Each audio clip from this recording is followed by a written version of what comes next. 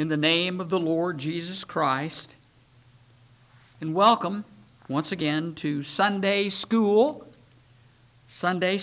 at Grace Baptist Church. Today, let's take our time and consider these things deeply. We're going to talk about duty, D-U-T-Y, duty. Just like there is a godly sorrow producing repentance to salvation and a worldly sorrow producing death, there is duty that is unprofitable.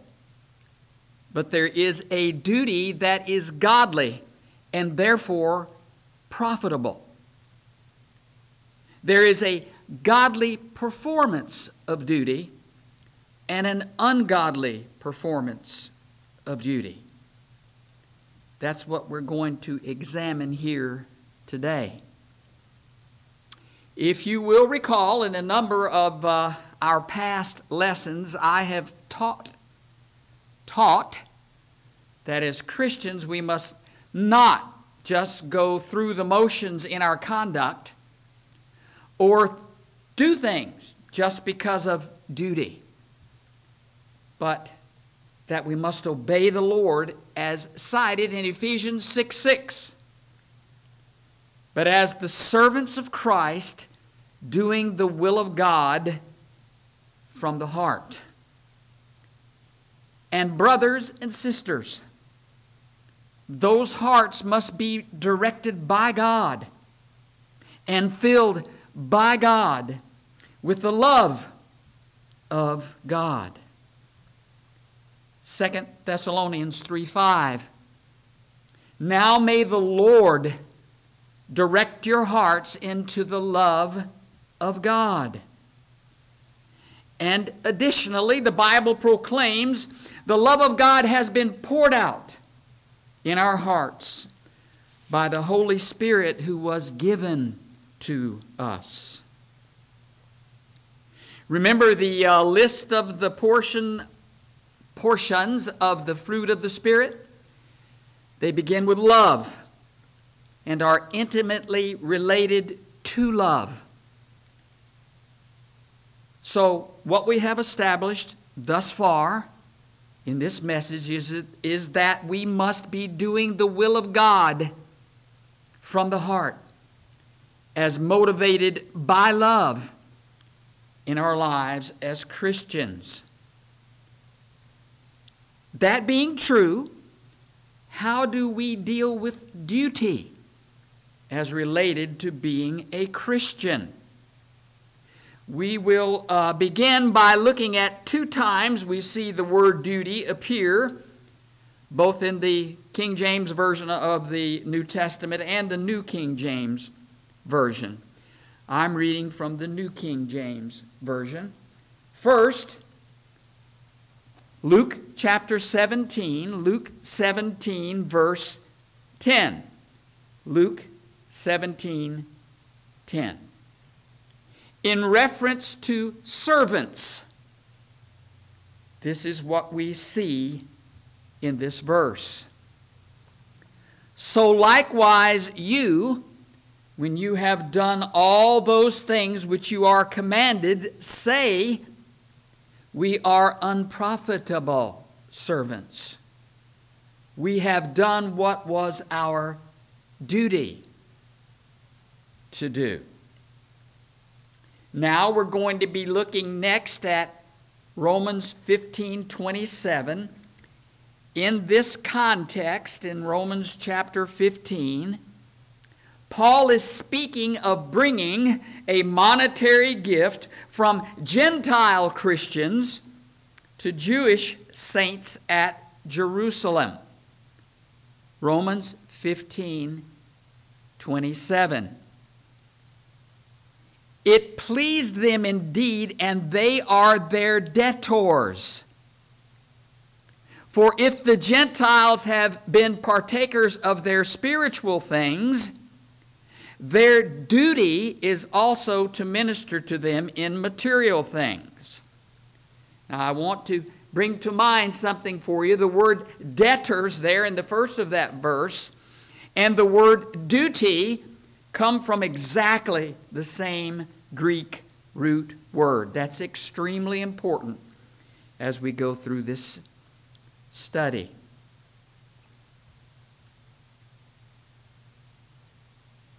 We must look, when I just spoke of the Greek word, we must look at the Greek word translated duty from the original text.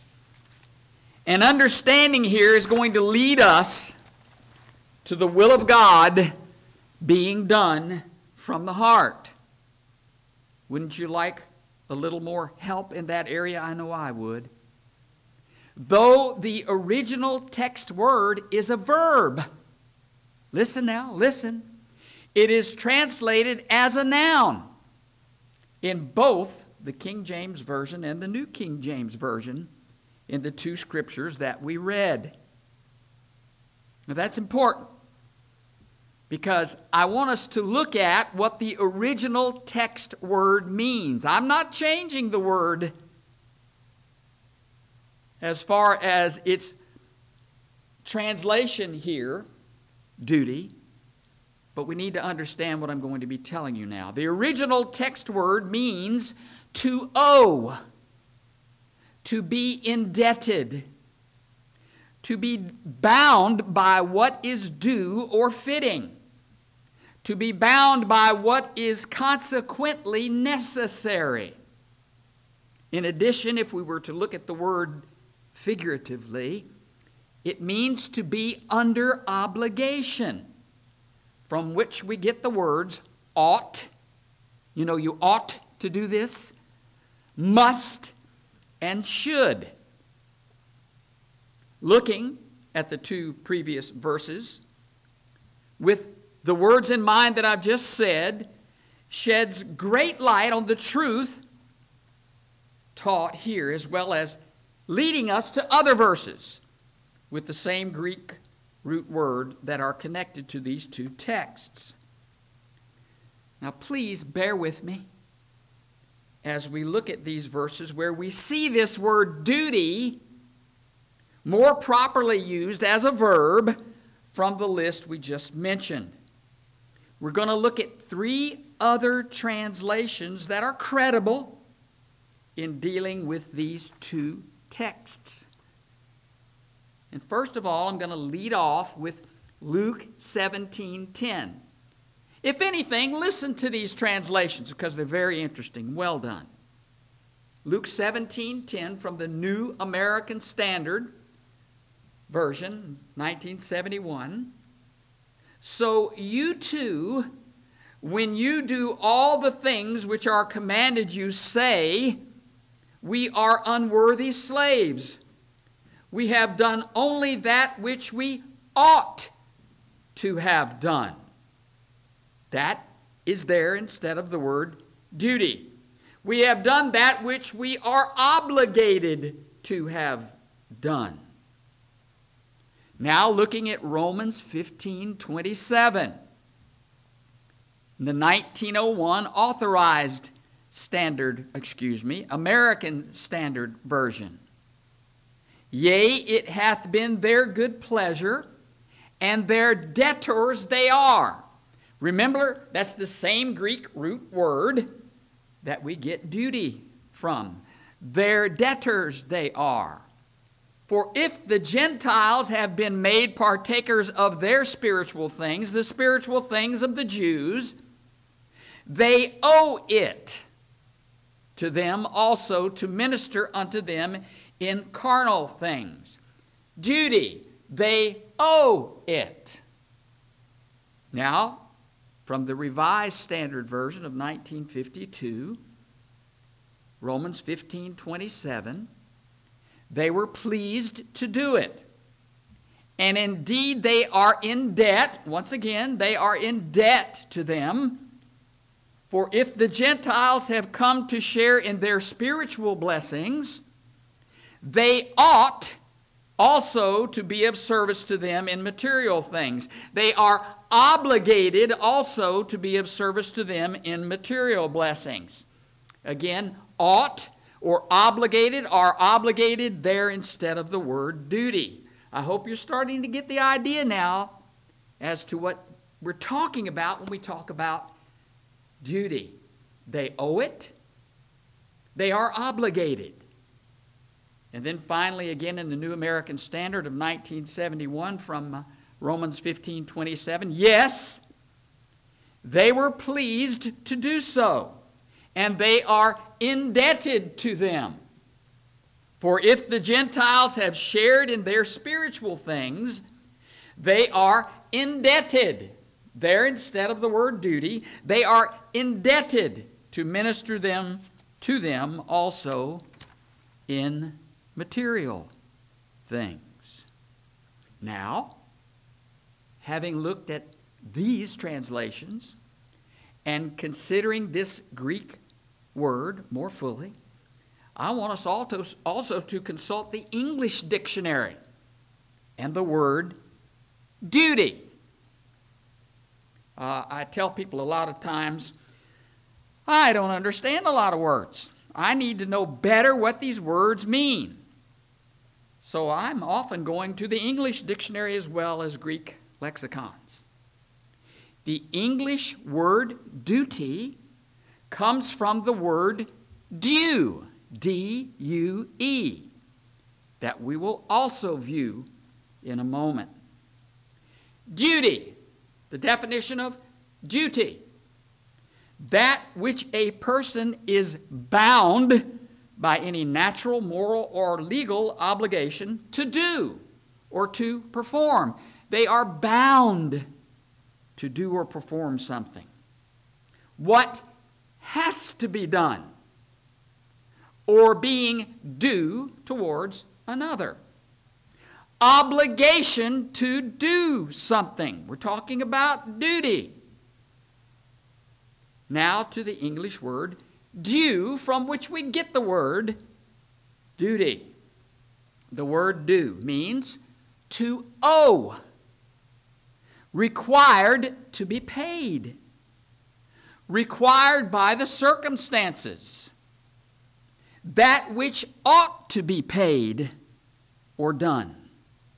Of course, in the words duty and due, we see debt and indebtedness. Now, I hope that's giving you some background as to what we're talking about when we're talking about duty. Let's look more at the Christian and duty. We know as Christians we are no longer bound by the law for our salvation. Sin shall not have dominion over you, for you are not under law, but under grace. Romans 6:14. I don't take pleasure in saying this. As a matter of fact, I'm a bit embarrassed, but there's something I never really considered here. We're not under law, but folks, we are under grace. Now, what does that word under mean? I've never looked at it in this light, but it's absolutely true. We are under grace. We are placed in an inferior place to grace, which means that grace is superior, meaning that grace rules over us. How about that? Grace rules over us. And in ruling over us, grace enables us to obey God. Look to Matthew chapter 22. Matthew chapter 22. And we're going to be reading verses 34 through 40. Matthew 22, verses 34 through 40. But when the Pharisees heard that he had silenced the Sadducees, they're talking about Christ, having silenced the Sadducees, they gathered together. Then one of them, a lawyer, asked, testing him, that's Christ, and saying, Teacher, which is the great commandment in the law? Jesus said to him, You shall love the Lord your God with all your heart, with all your soul, and with all your mind. This is the first and great commandment. And the second is like it. You shall love your neighbor as yourself. On these two commandments hang all the law and the prophets. But very close to his crucifixion, the Lord Jesus said this, A new commandment I give to you, that you love one another. Now here's the newness. As I have loved you, as I have loved you, that you also love one another. John 13:34. Key words once again. As I have loved you. Only by grace that rules over you and I as Christians. Only by grace, the grace of God, is this possible. To love each other as Christ has loved us. And it's only possible as we exercise the first portion of the fruit of the Holy Spirit, poured out into our hearts by the Holy Spirit. Love. Only then, are you listening to me? Are you listening to me? Only then can we fulfill our Christian duty. As we see in Romans 13:8 through 10. Look there with me. Romans chapter 13, we're going to be reading verses 8 through 10. And we're talking about Christian duty. I sure hope you listened to me when I was talking about all those verbs, owing and the like. Romans 13:8 through 10. Very first word. Owe no one anything except to love one another. For he who loves another has fulfilled the law. For the commandments, you shall not commit adultery. You shall not murder. You shall not steal. You shall not bear false witness. You shall not covet. And if there is any other commandment, are all summed up in this saying, namely, you shall love your neighbor as yourself. Love does no harm to a neighbor. Therefore, love is the fulfillment of the law. Love is the fulfillment of the law. The love is fulfilled by the grace of love worked in God's people by the Holy Spirit. In verse 8, the word owe is from the same Greek root word we have dealt with in great length, our word duty. And to look at another verse to bolster this idea of Christian duty, consider with me 1 John 4:11. Beloved, if God so loved us, we also ought to love one another. Guess what? Same Greek root word. We are obligated to love one another. It is our duty. We are bound to love one another. In Christian marriage, Let me help you if you're married. We see this in Ephesians 5:28. So husbands ought, same word, to love their own wives as their own bodies. Husbands are obligated, are bound by Christian duty to love their own wives. Love cannot be anything less than from the heart. Heartfelt. You can't go through the motions there. You can't do it with an ungodly heart. Pray. Pray, Christian. Pray to be empowered by God's Holy Spirit to truly love. The great duty of the Christian is to love God and then to love others. Since this loving God and loving others is accomplished by the grace of God in His people and is referred to as godliness. Can you refer to it as anything less than godliness? It is not then called an unprofitable performance of duty. It is not then called an unprofitable performance of duty, as we saw in Luke 17:10.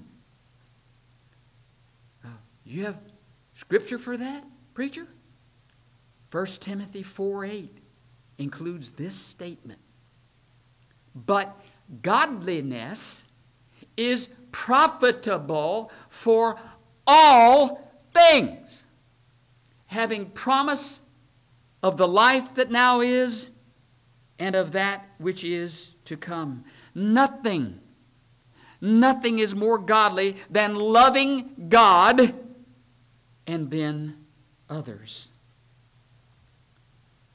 If we love God, we keep His commandments. 1 John chapter 3. As the Spirit of God empowers us to love God and others, we are enabled to partake in a sanctified duty. Our robes of righteousness have been made white in the blood of the Lamb. It's sanctified. When those outside of Christ do what is right because of duty without the love of God, it is unprofitable, useless in the eyes of God.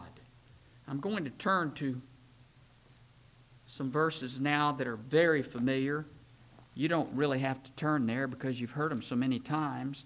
But I want to look at Matthew chapter 7. Remember what I just said. If you perform duty without the love of God, it is unprofitable. It is useless.